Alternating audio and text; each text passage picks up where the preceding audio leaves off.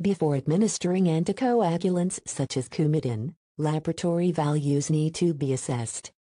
Previously, a laboratory test referred to as a PT was the most commonly used.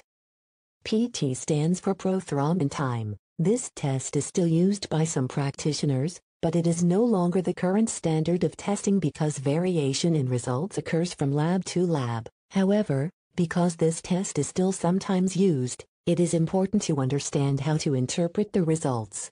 Let's look at an example.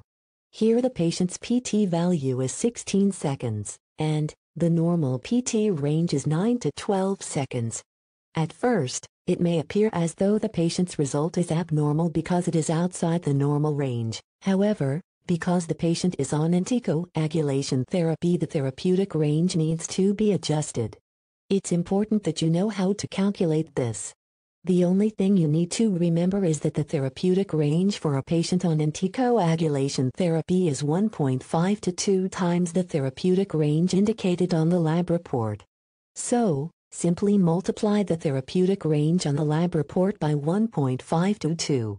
This comes out to 13.5 to 24. Now, simply take the patient's value and see if it falls within range, which in this case it does. The current standard of testing for anticoagulation therapy is the INR. INR stands for International Normalized Ratio. The INR uses a standardized testing reagent, which means it can be used in any lab around the world with no variation in results. This is much more common to see and does not require any calculation to interpret the results.